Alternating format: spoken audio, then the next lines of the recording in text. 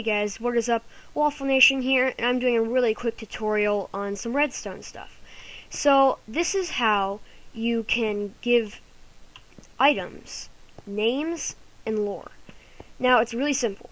First, you want to start out with the give command. /give nearest player, or you could do @P, @R, or @A. Very simple. Now you could do the name of the object, diamond sword, for example. It has to have a space if it's two words, sorry. And then how much of you want. So this is 1.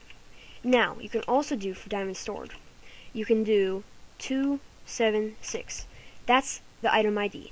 So you can also do that if you know them. You can find it on some wikis. They have some blogs or something where you can find all the item IDs. So this will give you your diamond sword. Now, as I said earlier, you can have this as diamond sword as well. And it'll also give you a diamond sword. Now, let's move on to the next one. This is a little longer command, and it's basically just this part right here that adds the new thing.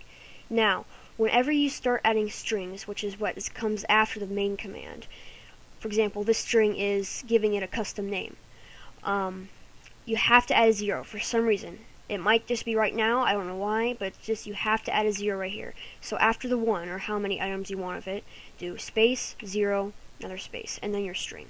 So, we start out with give, nearest player, diamond sword, 1, then the 0, display, with this curly bracket, colon, curly bracket, name, colon, and then the name of what you want it to be, your custom name. Alright, so let's press it, and it'll give you the Waffle Blade, sorry. Alright, so, for example, let me show you this. Without the 0, it will not work. So you have to add the 0 for some reason. And if you guys know why, please leave me some comments of why you actually need it. Alright, so the next one, right here,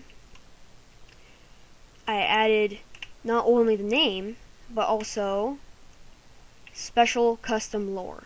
Now, after you do the first string, get rid of the last curly bracket, add a comma, and then do this string. Lore, colon, square bracket, and then your custom lore. So, and then the end part, which is that square bracket and the 2 curly brackets. Alright, so let's press that, and it will give you a Waffle Blade with a lore of a diamond sword. So you can change that to whatever you want. Now, you can also add 2 lores, so you can have 2 of a lore. So now, it's Waffle Blade, a diamond sword, very sharp. So, that's pretty useful. You can do 2 lines. I think you can even do more than that. I think it goes up to 5, I don't know. But you can experiment with that. Basically, all you do to add a second lore is do the end quote, then another comma, then the start quote of your next one, and then you can do the square bracket, curly curly, to end it. Alright, so that's pretty much it for this tutorial. I hope you guys enjoyed. Subscribe and leave a like. Alright, so by the way, before I finish this, I want you to know that I am doing some of my videos now in the shaders pack.